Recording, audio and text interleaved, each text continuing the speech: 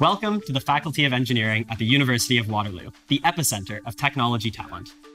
Waterloo Engineering is Canada's largest engineering school and is ranked among the top 50 worldwide, which is an awesome accomplishment for such a young university. At Waterloo Engineering, we encourage hands-on learning and have created the spaces to ensure everyone has a place to work, play, and learn. From classrooms to labs and student garages to makerspaces and study halls, it's all about empowering students, faculty, and staff to work together to solve some of the world's biggest challenges. Here in Engineering 7, Waterloo Engineering's front door, we are shaping the future of engineering. The Engineering Outreach team offers a wide range of engineering-based programming to expose Ontario's youngest students to the ideas and excitement of STEM. The RoboHub is a testing and training facility that enables innovative research with a unique fleet of diverse robots. Augmenting this fleet is the RoboHub's high-precision indoor positioning system and a fully equipped control and command center. At Waterloo Engineering, we love our coffee and donuts, served up in our 2 C&D shops run by the Engineering Society. Everyone comes here, especially the profs, because the coffee is cheap and full of magical caffeine. Hi, Lily. The Engineering Ideas Clinic is where undergrad students work in teams to tackle open-ended problems. In their first few weeks on campus, new students get right to work on design day projects. That's the best way to learn engineering, by applying concepts and building things. The Ideas Clinic also has a fully equipped machine shop and a structural frame to test civil engineering principles. This space is networked with other high-tech teaching features in E7, like the sensor bridge on the 5th floor and a weather window on the 6th floor. In E7, you'll also find world-class research labs focused on cybersecurity, biomedical and bionics research, and additive manufacturing. It's also home to the Center for Theoretical Neuroscience and the Brain Lab. The lecture halls are pretty sweet, and so are these student garages that offer lots of space for group work as students prepare for final year capstone design projects. There are plenty of quiet study areas throughout the engineering buildings, like this one here in E7. We have a dedicated space for business pitches for our entrepreneurs, the Margaret and Andrew Stevens Pitch Space. We are the only engineering faculty in the world to have an embedded Master of Business, Entrepreneurship and Technology, the MBET degree, from the Conrad School of Entrepreneurship and Business. E7 is connected to E5, and the department offices for Electrical and Computer Engineering, Mechanical and Mechatronics Engineering, and Systems Design Engineering are in these buildings. E5 was uniquely designed to provide many amazing hands-on labs and facilities, like the wood shop, the student machine shop, the paint shop, and the rapid prototyping center. The CEDRA Student Design Center in E5 was created to provide extracurricular student teams with collaborative workspaces. Waterloo students from all faculties are part of competitive teams working in these bays.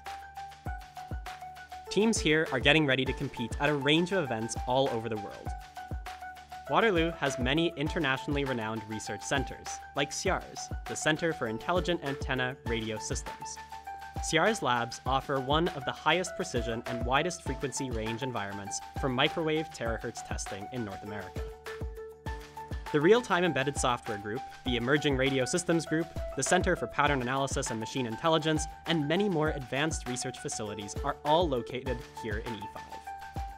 Let's cross back through E7 and visit E6, home to the Department of Chemical Engineering. This impressive 115,000 square foot building features labs for graduate students and faculty working in the areas of polymer science, biochemical and biomedical engineering, advanced materials and green reaction, electrochemical and regenerative nanomedicine, and more. In E6, there is also a glass-blowing shop for custom requirements that support research work across the campus. Just outside E7, the Autonomous Vehicle Research and Intelligence Lab, or AVRIL, is a single-story, 7,000 square foot building that is home to many of the University of Waterloo's ambitious autonomous vehicle projects. Students, researchers, and staff collaborate in this space to turn the future of autonomous transportation into reality. The Center for Bioengineering and Biotechnology is located in EC4, along with one of the world's largest multi-scale additive manufacturing labs, MSAM. It's also home to the Vision and Image Processing Lab for groundbreaking artificial intelligence research, and the Intelligent Technologies for Wellness and Independent Living Lab, where researchers are working on innovative technologies in partnership with the Schlegel Research Institute for the Aging. The Waterloo campus is easily accessible by public transit, including the Ion Light Rail that connects the Waterloo region. Across the Ion tracks to the west side of campus, the Civil and Environmental Engineering Department offers one of Canada's largest combined civil, environmental, geological, and architectural engineering programs. Here in the Douglas Wright Engineering Building, DWE, you'll find our Environmental and Water Resources Labs and Soil Lab. With a lake, stream, and pond right on campus, students don't need to go far to complete basic fieldwork. The What I Make Lab in DWE is equipped for mechanical and mechatronics engineering students to work on prototypes, design projects, class activities, and whatever else they can think of.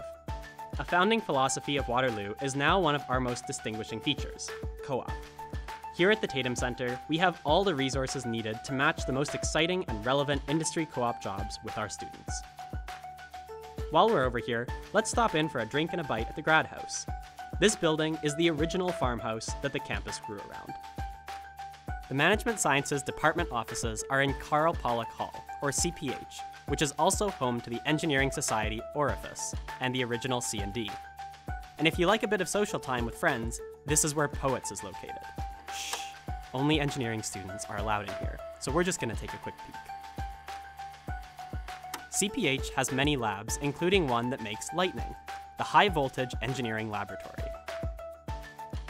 The Smart Hybrid Electric Vehicle Systems Lab has built a scaled mini-city and is changing the way urban planners view the world. There's also the Motion Research Group, where even Tony Stark would feel right at home. Let's check out Engineering 2 and 3, home to Civil Engineering's Structural Dynamics Identification Control Lab, Geotechnical Research Lab, and the Precision Welding Lab. Students with computer labs on their schedules will end up here in the WEEF Lab. If you're one of those people who likes to break things to see what happens, the Waterloo Forming and Crash Lab is for you. It's essential to Waterloo's expertise in automotive engineering, along with the Green and Intelligent Automotive Lab. In EIT, the Center for Environmental and Information Technology, you'll discover the Broadband Communications Research Lab, and obviously dinosaurs, because no matter how old you are, you'll always love dinosaurs. If you take a 6-minute walk toward the north part of campus, you'll find the Energy Research Center. The walk may be longer if you're waylaid by the legendary Canadian geese who think they own this campus. In the ERC, you'll find the Fuel Cell and Green Energy Lab, the Air Pollution and Innovation Lab, as well as some of the CR's researchers. In the Davis Center, we have the Mechatronics Vehicle Systems Lab, the Precision Controls Lab, the Waterloo Artificial Intelligence Institute, Waterloo AI, and the Center for Integrated Radio Frequency Engineering. Another iconic building on campus is the Mike and Ophelia Lazaridis Quantum Nanocenter. Designed to meet the highest scientific standards for control of vibration, humidity, electromagnetic radiation, and temperature. It is home to the Institute for Quantum Computing, the Waterloo Institute for Nanotechnology, and the largest undergraduate nanotechnology engineering program in Canada. Not all of our labs are located on the main campus. The Waterloo Live Fire Research Facility contains space equipped with advanced resources that support data analysis and fire modeling. Basically, they light stuff on fire and watch it burn. The Waterloo Centre for Automotive Research, WATCAR, is the largest university-based automotive research centre in Canada. Researchers and grad students utilize the outdoor road test track for many advanced trials and have fun burning out tires and testing maneuvers of autonomous vehicles. At North Campus, the Research Advancement Center is home to the Quantum Photonic Devices Lab and other engineering labs and facilities. The School of Architecture, also part of the Faculty of Engineering, is located in the heart of downtown Cambridge. This historic building, alongside the Grand River, offers an inspirational study setting for undergraduate and postgraduate students pursuing architecture degrees.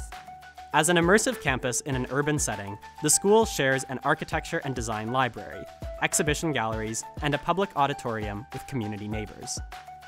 Waterloo is the only Canadian School of Architecture with a permanent international study location in Rome, Italy, one of the richest architectural environments on Earth. Waterloo is the school of choice for engineering graduate students from around the world. Students who complete their master's or PhD here have access to the finest research labs in the world and become integral members of their research teams, exploring emerging technologies and forging new frontiers in engineering and design. And at the University of Waterloo, students and faculty own 100% of their intellectual property. This creator-owned policy has been a major catalyst for Waterloo's commercialization success for many of our entrepreneurial student and faculty teams.